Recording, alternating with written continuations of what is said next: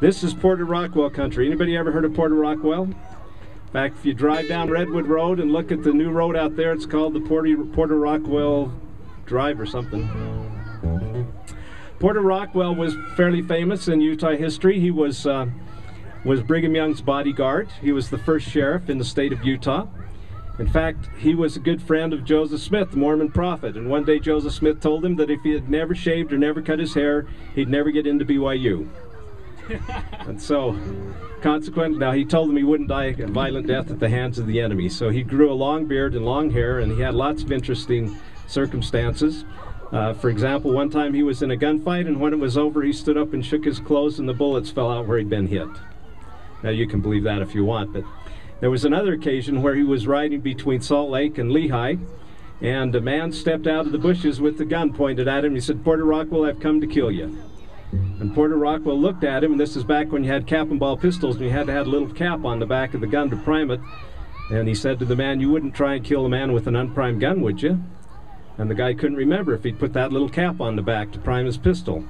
So Porter Rockwell paused, or the man paused just long enough to look to see if it was primed, and Porter Rockwell shot him, so he got out of that one.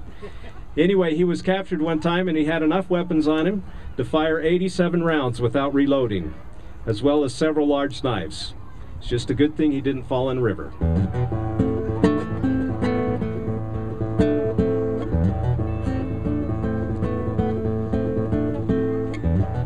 Through the desert comes a horseman like the wind.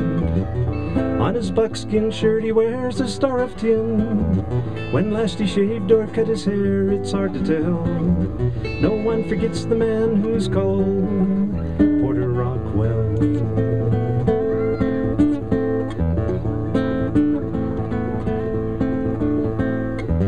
Don't shave or cut your hair, Joseph prophesied. Violence won't be your end, peaceful you will die. So Porter let them grow just as Joseph said. Many tried to gun him down and many fell Porter's lead. He was peaceful, he was kind, and if you needed help he was the one to find. But when a man broke the law, Porter's deadly side was all they saw.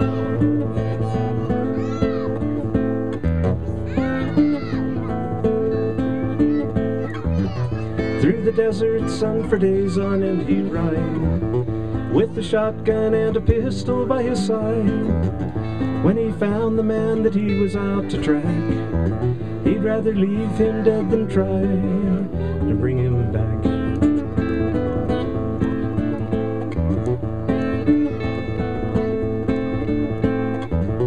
Through the desert comes a horseman like the wind. On his buckskin shirt he wears a star of tin. When last he shaved or cut his hair, it's hard to tell. No one forgets the man who's called Porter Rockwell.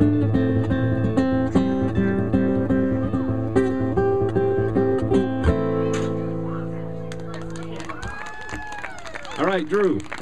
Awesome. Thanks so much, Mike.